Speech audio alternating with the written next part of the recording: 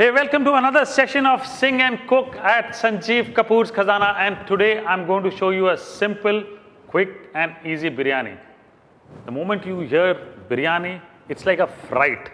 Recently, I was in Qatar and there I found a group of ladies. The moment I said that I'm going to show you biryani, it was like a fright to them. Why? Because everybody thinks that there's a big list of ingredients required and it's a very complicated procedure. Today, I'm going to simplify that for you. It is said that biryanis were invented by the Mughals, because whenever they used to travel across, their soldiers and everybody after a war required some meals which was a full meal in itself with chicken and rice and everything. So there the biryanis were invented by the cooks of those Mughal emperors. Chicken, rice cooked together. Probably previously it was more mutton biryani than the chicken biryani. However, when it traveled to our country, there was invention of mutton biryani, chicken biryani, veg biryani, and you name the dish. Today, a simple chicken biryani. What have I got here for you? This is water kept for a boil. Now, in this water, I'm going to cook this rice. One of the most important thing for a biryani, it is said, is good quality rice. And we're very fortunate in India to have great quality of basmati rice. So I've got basmati rice soaked for about 20 minutes here.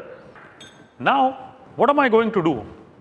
I'm going to take a piece of cheesecloth or a muslin cloth, tear this up into a small piece. This is a piece of muslin cloth. Now these ingredients, the black cardamom,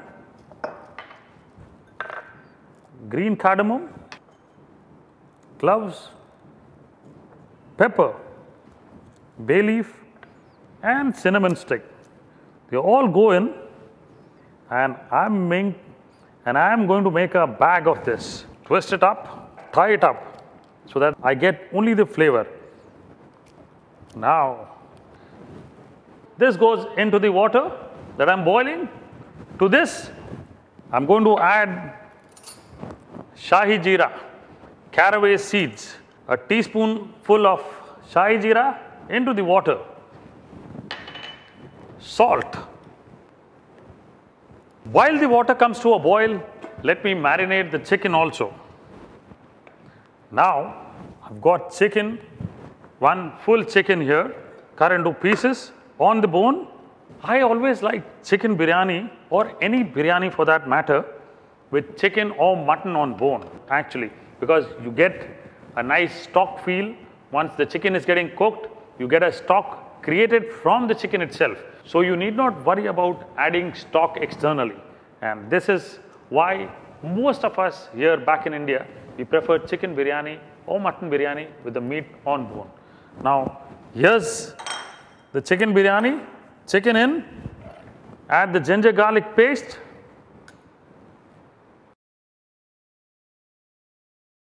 red chili powder,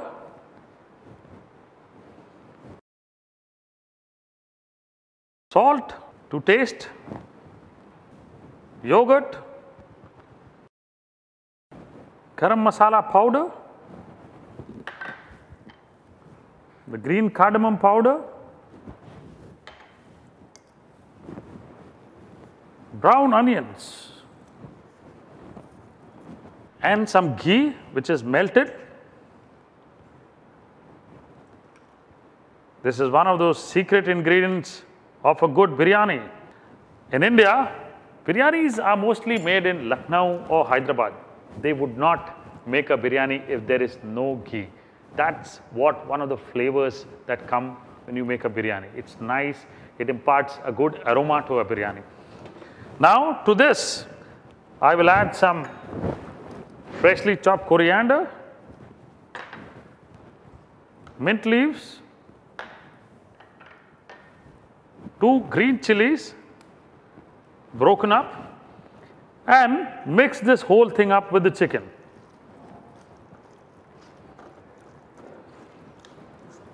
The chicken here is nicely massaged with the mixture of yogurt and all the good things that I've added in it. Now to this marinade, we also need to add a bit of turmeric,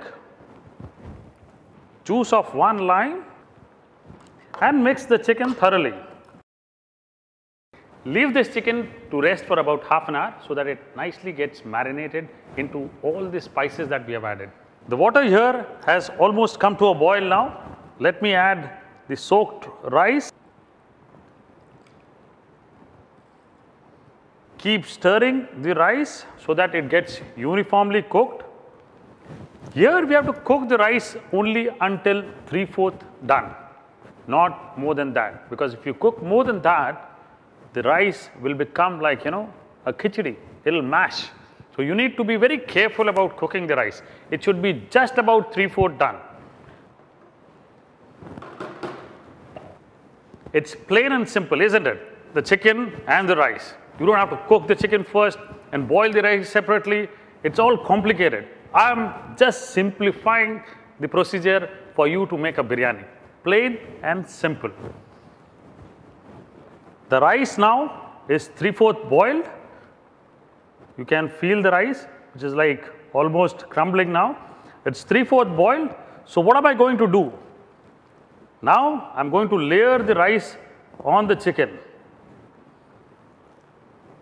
I'll also allow a little bit of water to come along with the rice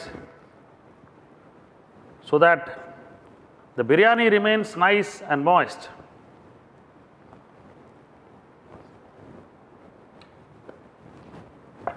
To this, sprinkle little coriander, mint leaves, brown onions,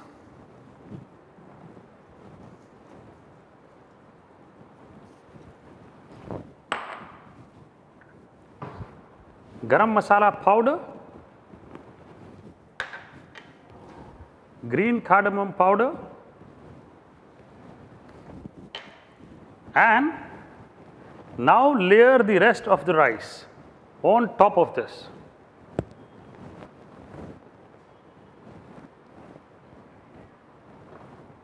Let me strain the balanced rice in a colander. The rice I've strained in a colander.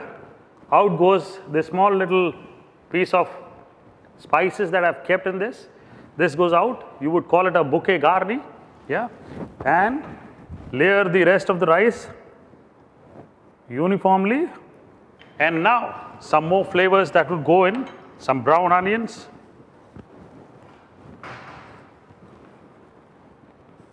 Adds to the sweetness of the biryani. Once again, some garam masala. Some cardamom powder. And saffron soaked in milk.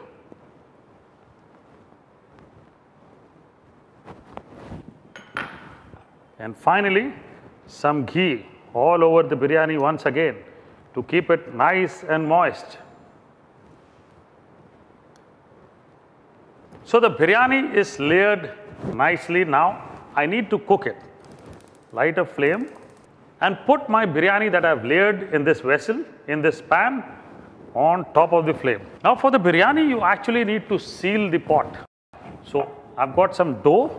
Now this is a simple bread dough or a flour dough.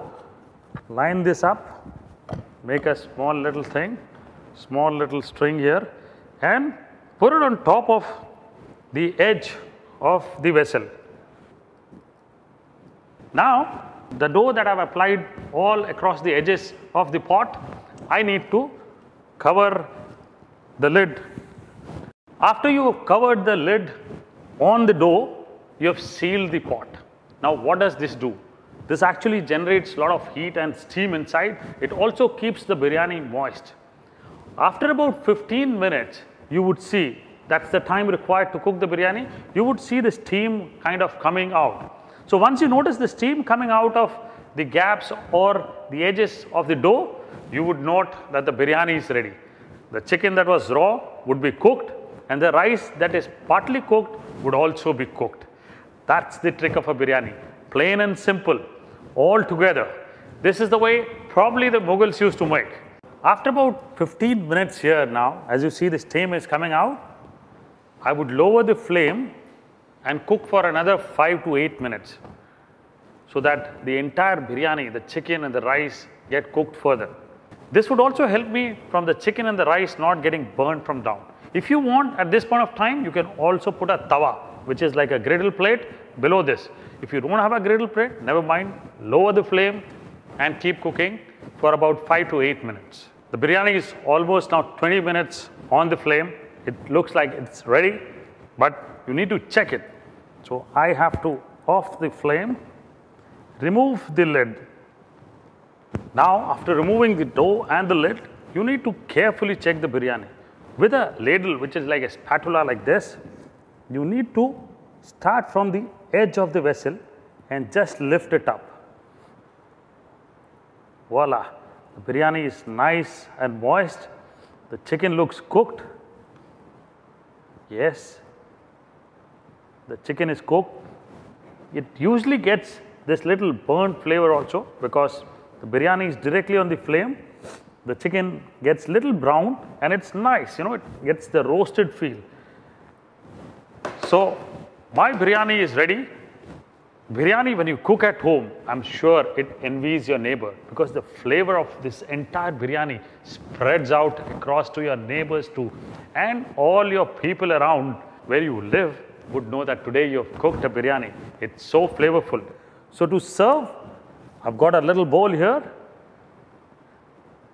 You see the nice colors of rice. Rice is absolutely nice and separate. Hot piping biryani is now ready. You can garnish this with mint leaf. Serve it with yogurt of your choice, which could be a mixed vegetable raita or a cucumber raita, or traditionally the mirchi ka salad, if you know of it. Let me taste the biryani for you. It's quite interesting because you need to check for salt. Let me check the salt.